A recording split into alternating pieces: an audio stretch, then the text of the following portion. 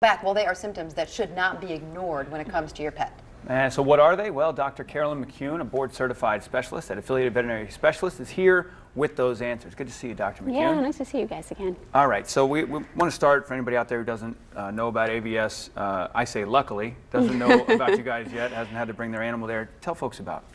So AVS's main goal is to provide advanced surgical and medical specialty care for pets in the North Florida region. We have 4 locations to serve that goal, one in Jacksonville, a location in Orange Park, one in Gainesville, and in Daytona Beach. And let's talk about your role specifically with AVS. I wear a multitude of hats for AVS. I am a board-certified anesthesiologist, so I assist with the anesthetic protocols for our patients who are going to undergo anesthesia. But I also serve a role and function with pain management and optimizing pain management for each individual pet that comes in. And then in our Gainesville location, I serve as medical director. And we always like to talk about different types of cases, and because you guys handle specialized cases. And the case, what we're talking about today, you have we have a photo here of a special one of our special patients, Callie. Callie is a 1-year-old golden retriever who presented to AVS after kind of an interesting meeting between her mother and I. Her mother, Catherine, is a specialist nurse at Shands. She came to see us, and afterwards, Callie decided she wanted to make a visit as well. Oh boy. So how did Callie and Kathy then become acquainted then with the AVS family? How did this all come to be? Well, AVS is a local small business, and as such we try and give back to our community in the best ways we can. For example, we'll have some 5Ks coming up to raise funds for our charity, which helps owners who are underfunded but have pets have a very treatable disease. This particular community event was our spring open house, where we encourage members of the community to visit our facility, to see behind the scenes, and for the younger community members to see what being a veterinarian is all about. Well, Catherine, Callie's mom, came in to see our facility, and she's very gregarious. We hit it off immediately. After a tour, I walked Catherine to her car and I said, not that I hope you need us, as you're saying, luckily, you hopefully don't need us, but if you do, we're here for you. As it turns out, Callie took that very seriously. She decided later on that very week she would consume something she should not. So she came to us after her mother recognized some of the signs that we'll talk about, some of the warning signs, and called her own veterinarian. Her own veterinarian said, unfortunately today we're experiencing malfunction of one of the machines we'd need to help diagnosis.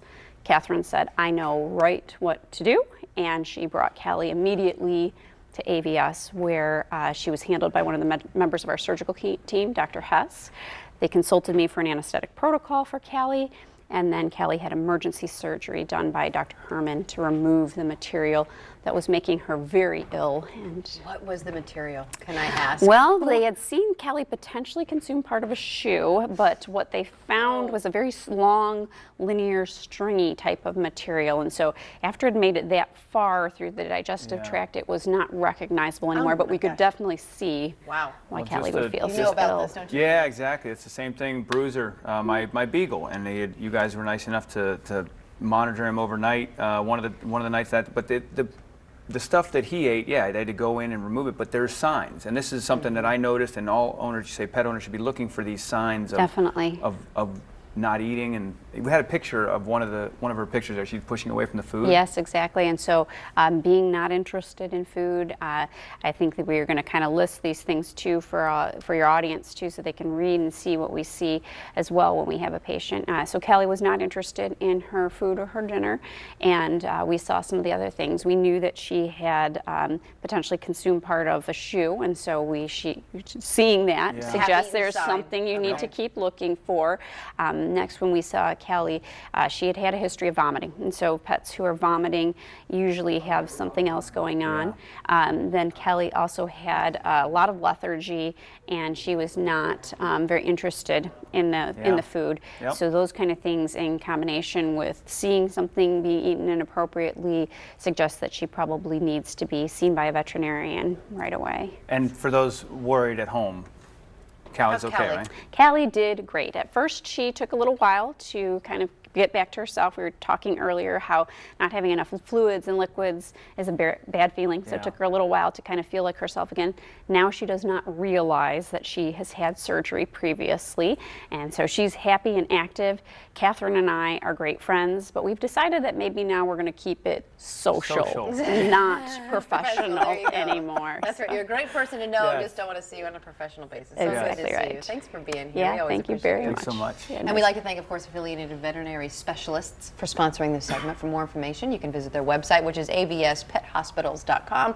You can also call the Jacksonville office at 904-646-1287.